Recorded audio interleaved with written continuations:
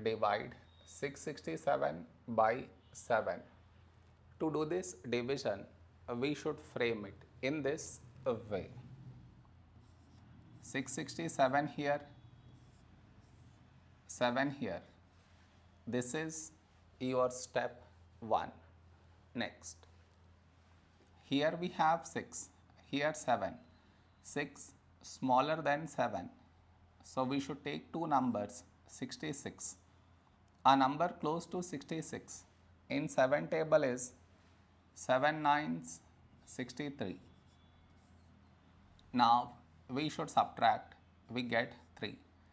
After this, bring down the beside number, so 7 down, so 37.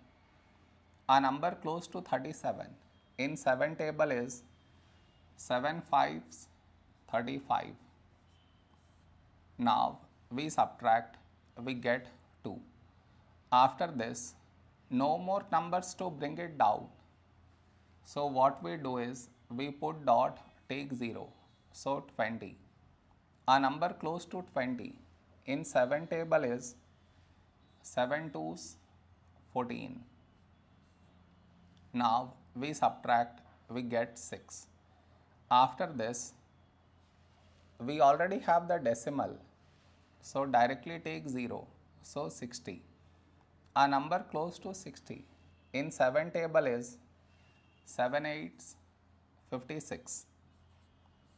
Now we subtract, we get 4 and the division continues. It is enough if we do up to 2 decimal places.